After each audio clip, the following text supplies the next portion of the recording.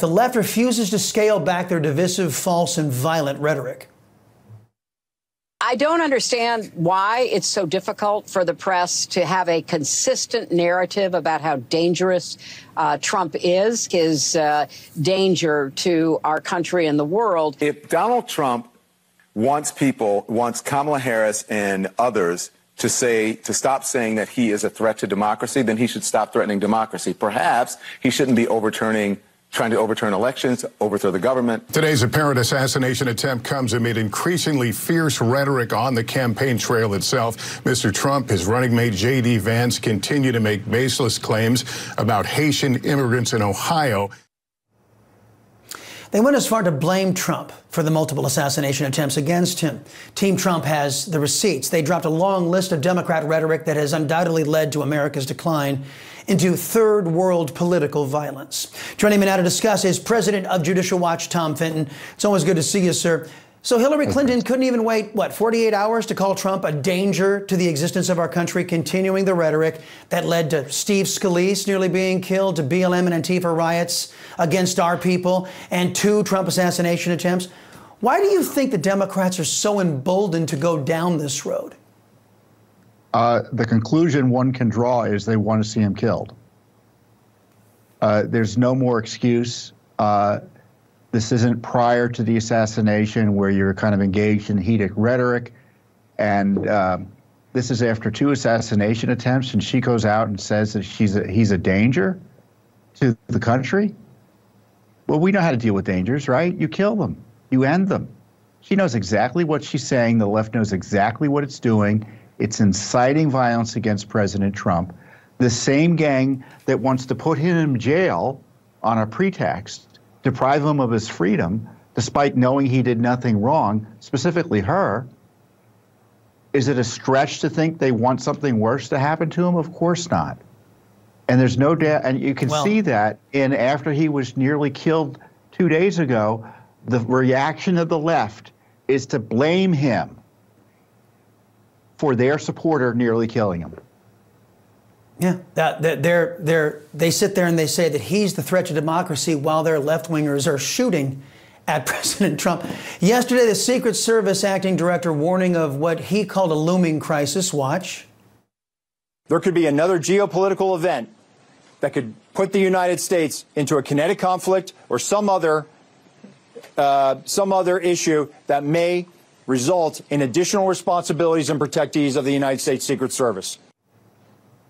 Okay, that sounds like he's prepping us for something. What does that sound like to you, Tom? Well, you know, I don't know what he's talking about. I mean, let's be clear. I don't think the current leadership of the Secret Service is performing what the taxpayers and voters want them to perform as, which are competent, apolitical individuals who will deploy assets and protections for President Trump without political interference.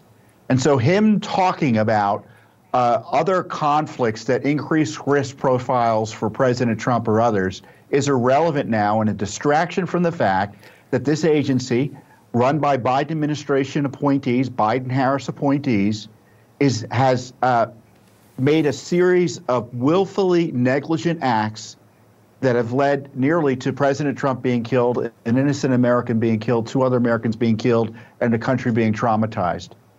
And he's up there, you know, performing for who, I don't know. They have $3 billion, practically speaking. Now they have infinite resources to protect Trump. It's not just the Secret Service. Other agencies can be brought in on an emergency basis. They know what to do. They haven't done it. And at this point, there's no excuse, which again raises the likelihood that it's purposeful. And we have a demonstrated record of this administration making protection decisions based on politics. Robert Kennedy, Joe Biden's own granddaughter. Yes. Tom, I've only got about a minute left, and I got to get this last question in. The Democrats always claim that their restrictions, regulations, and abridgments of our rights are put in place to keep us safe. They always say it's, to keep us safe or it's for the kids. They passed a law saying felons can't own firearms. Yet The second Trump assassin shows up with an illegal rifle. So much for the Democrats' vaunted laws, right? I've said the next time government fails, because it always fails, Americans had better be ready to defend themselves and their families. Where am I going wrong? Yeah, I mean, that raises the question, Chris, can the President Trump rely on the Secret Service to protect him, or does he have to bring in additional private security? I'd recommend that he do that. The government isn't going to do it, either through incompetence or for political reasons. I'm afraid he's going to get killed. You know, and the Keystone Cop approach, which is a charitable interpretation that the Secret Service has proven itself to be an utter failure, invites additional attacks because people see that they can get through the perimeter, that there is no perimeter.